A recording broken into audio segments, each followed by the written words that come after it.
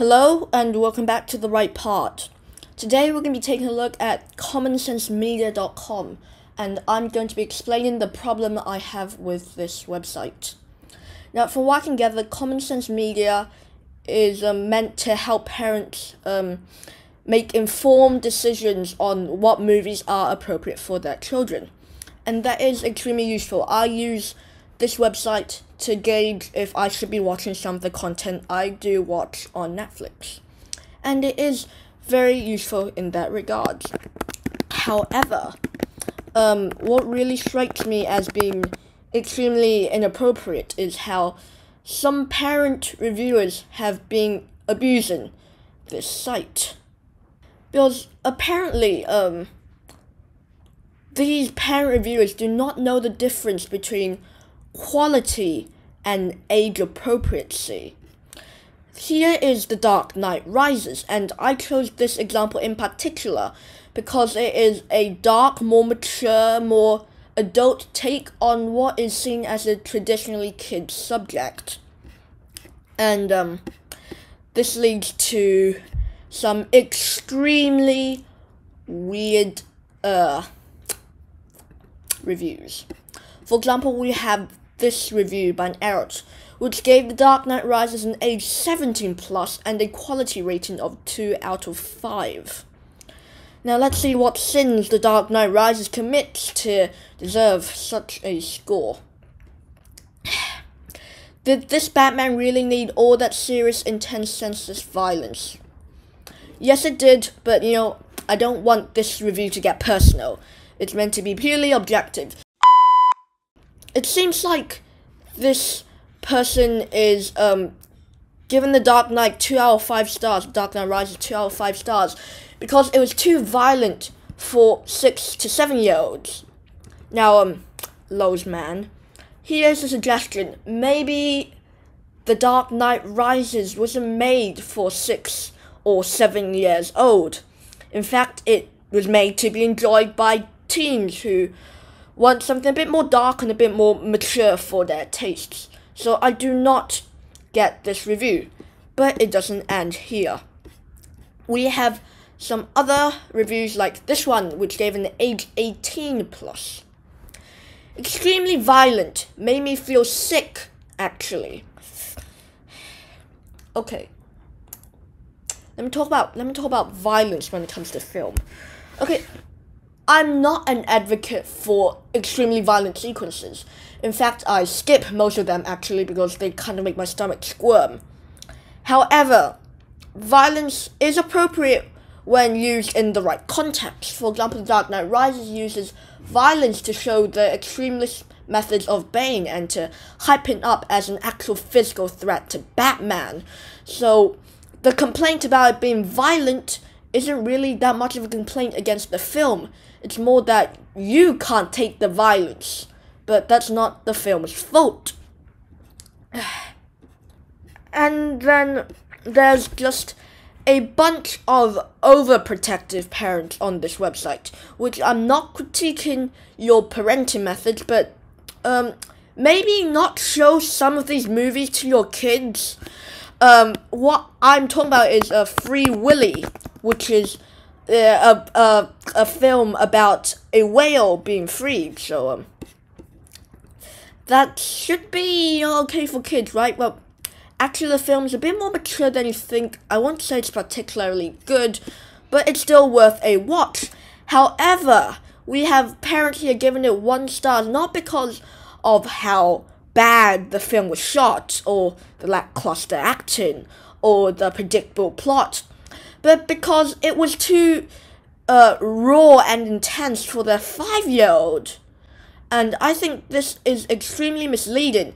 If I'm just glancing past this website, I may look at Free Willy and look at 3 out of 5 stars and be like, nah, that movie's just okay. But really, these ratings are being bogged down by some, dare I say, idiotic reviews. I mean, let's just read this. The main character has been abandoned by his mother.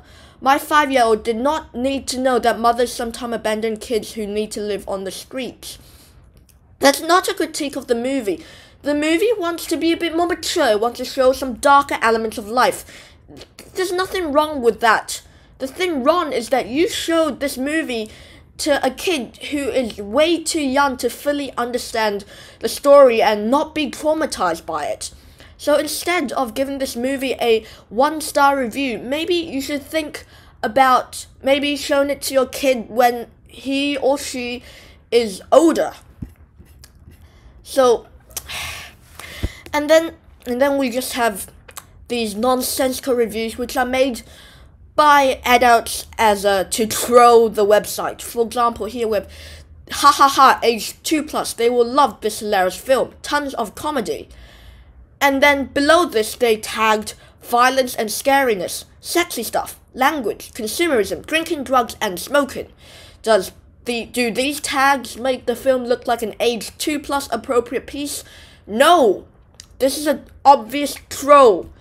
And then we have another one who gives it an age 17+. Love it, that is the best. This title contains, and he tagged, educational value. No, that's not a 17+ movie. You are once again being a troll.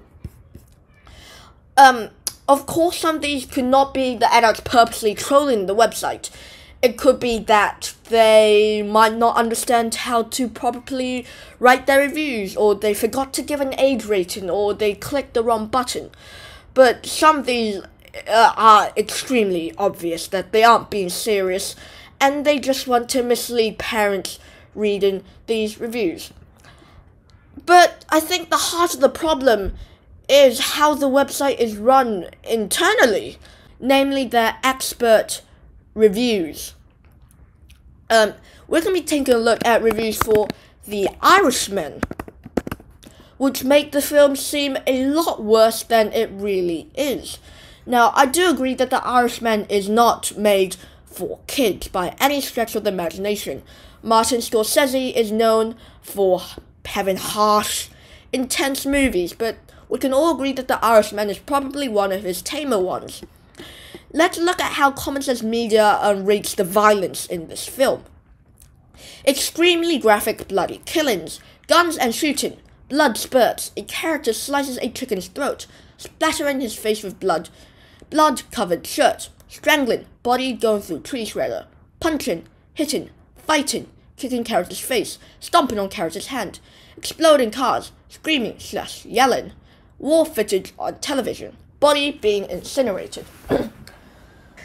When I'm reading this, especially with the short sentences and the use of language, it makes the film seem a lot more intense and violent than it actually is. In fact, I think this over-glorializes the action, because in the film it is not presented in a visceral manner. It's in fact purposely meant to be detached, and in fact is meant to be a critique of violence in mobster movies. So I do not get this review at all, and I can see it misleading a lot of parents who are debating whether to show this to their children. So yeah, and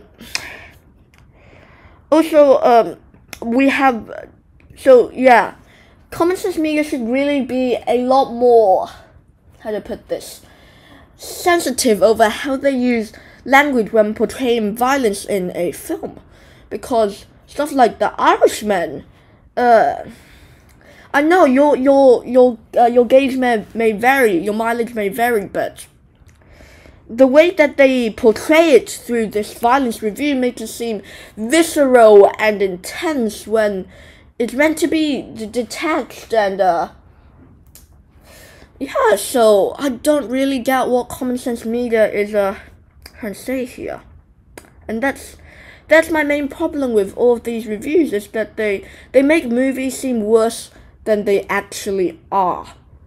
And that's kind of a problem, because this is in fact barring some kids from watching some really great movies that their parents recommend just because of an over-emotionalized, over-glamorized Common Sense Media review.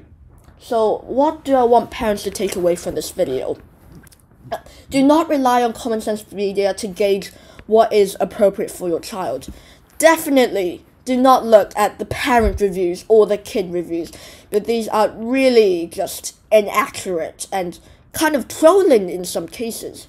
Instead, I would actually sit down and watch the movie first by myself and judge the movie by what I see, not what I'm told, as these can, over glamorized, over intensify the subject matter. That's it on my thoughts on Common Sense Media. I hope you enjoyed this video. Please like, comment, and subscribe, and I'll see you in the next video.